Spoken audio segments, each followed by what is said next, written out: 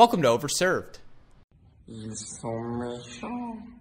Non, ils sont si gentils. Non, non, regarde-le, le petit hobbit chauffelu. I know I ask at the beginning of each episode for all of you to go subscribe to our YouTube channel, but to be honest, this is how I feel like you guys respond to that request. Go, go, go, are you zooming in? Let's go, let's keep moving in. And watching that bounce. As we begin to swing, how is your follow through? What about your footwork? Are you doing enough with your feet? So be sure to click on that subscribe button so you don't miss any of our Cracked Racquets content moving forward. With that said, like Alex Gruskin, let's jump into today's episode. Oh my God, you made it. So,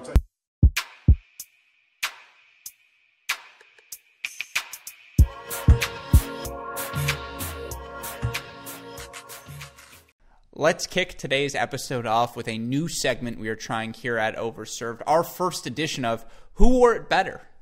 We have 3 different contestants competing in today's Who Wore It Better, all for different purposes. Let's start with the man who flashed us back to 1988.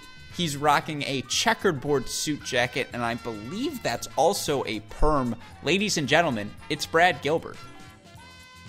Our second photo is of a skater boy who almost certainly is saying, "See you later, boy," in honor of maybe the last Razor scooter still in circulation. And yes, folks, his sweatpants wrap around the ankles. Ladies and gentlemen, it's Roger Federer. And last but not least, maybe the photo we can all relate to the most, a guy certainly still wearing the same sweats he's worn the past 3 days. He has moved into the video game phase of his self-quarantine. Ladies and gentlemen, it's Kei Nishikori. You know, it's definitely a close call, folks. I am always one for the mullet, and to see Roger Federer on a Razor scooter, that's the content that just keeps on giving. But I think I'm going to have to declare the winner of today's contest to be me, as I've worn the same outfit in the past 6 YouTube videos for Cracked Racquets, and none of you seem to have noticed that. While we're all concerned with the safety and health of our communities and getting the world back to normal, it's become quite clear that these professional tennis players miss having their rackets in their hands day in, day out, and in fact, 2 players, Daria Kasatkina and JC Aragoni, have found ways to use their rackets as part of their everyday quarantine routines. Westhoff, show me some of the highlights of what they're doing. Not really sure how to feel about it.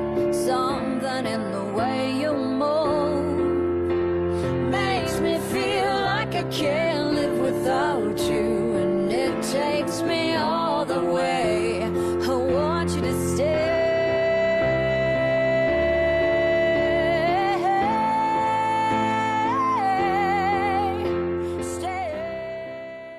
By the way, I'm 100% sure JC Aragoni is pulling King's Hawaiian rolls out of the oven there.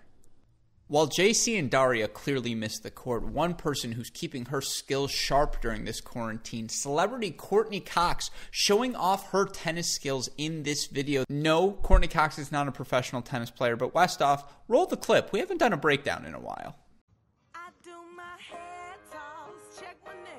The first thing that jumps out to me, Westhoff, is after watching you hit forehands back to Parker last week, hers might be a little bit prettier than yours. The footwork's exceptional. The backswings are condensed. It does look like she grew up playing in the 80s when the continental grip on the forehand was the cool thing to do. But overall, I'm pretty impressed. I like the backhand a little bit better than I like the forehand. But again, overall, very solid performance from Courtney. So we know where Courtney Cox's shot would go, but the question for you is, where would you hit this ball? Now, if you think you're a tough guy, you definitely think you're going for number 8, but the truth is, if you're targeting number 8, you're actually hitting number 11, so that's a no-go. I'm more of a 3 guy, always target the backhand wing if it's a righty. I guess it would be number 1 if the player's a lefty. 8 just is classless. What, you get a quick joke out of it? You get a quick laugh? I don't think that's worthwhile. Now, I've definitely skied some at number 2, number 4, number 6. Those are all misses I've had in the past. But if I had to say, the spot to go to here is definitely number 3. Just thinking about where I would hit a ball makes me miss playing tennis now. Thankfully for me, so many people continue to come up with creative ways to keep tennis as a part of their life during this quarantine period. We assembled a video of the most creative attempts tried this week. Westoff, roll the clip.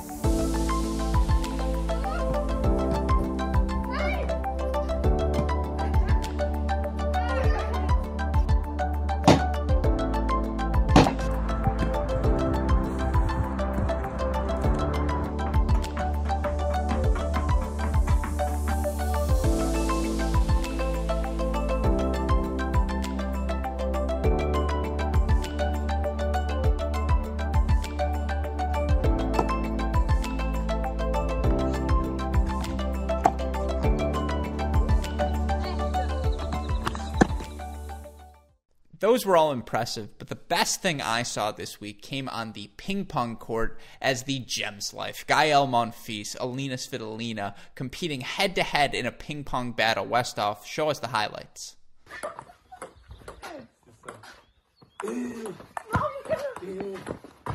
Allez!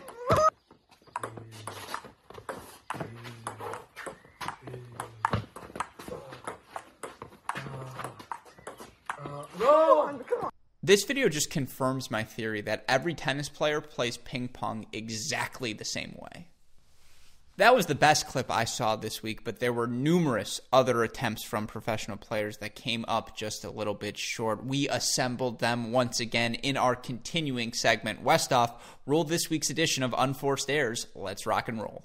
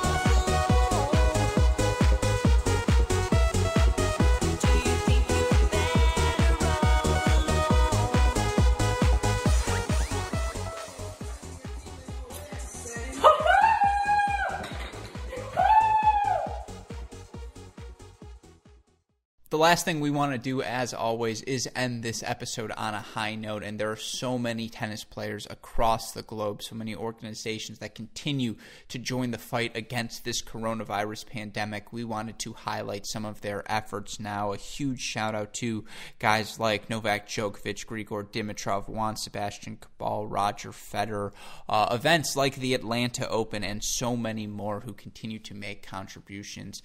It's not just the ATP, it's the WTA, WTA as well. So shout out to all of them. Shout out, of course, to our friend Noah Rubin as well for teaming up with Voss Water, providing over 1,000 bottles of water to the Northwell Health Long Island Jewish Medical Center's front line. Also wanted to give a shout out to our new partners at Cracked Racquets Tennis Treat Bags, a nonprofit organization helping mobilize high school tennis teams across the country to help put together treat bags for those affected by coronavirus. Of course, there's so many things so many of us can do, even beyond donating money, donating blood, donating our resources, our time, just anything anyone can do and appreciate it. And we are so glad that the tennis community is coming together. Whatever we can do to help, we hope that we can, and it's so encouraging to see so many in the tennis community do just that. So that's ending on a high note, but that's this week's roundup of all the comedy from the professional tennis world. If you have missed any of our previous episodes of Overserved, you have missed any of our Cracked Racquets content, be sure to go subscribe to our YouTube channel right now. You'll get to see things such as inside... I'm going to restart that one more time. Just restart it. You'll get to see things like. Okay. You'll get to see things like CR Classics, our look at some of the best matches in tennis history. You'll get to hear our new Inside Out podcast, which takes a look at some of the lesser-known stories from tennis's history, explores them, and more. If you've missed any of our other content, be sure to go to our website, crackedrackets.com. Shout out, as always, to the super producer, Daniel Westa, for the of an editing job he does on these episodes. But for now, you've been watching the latest edition of Overserved.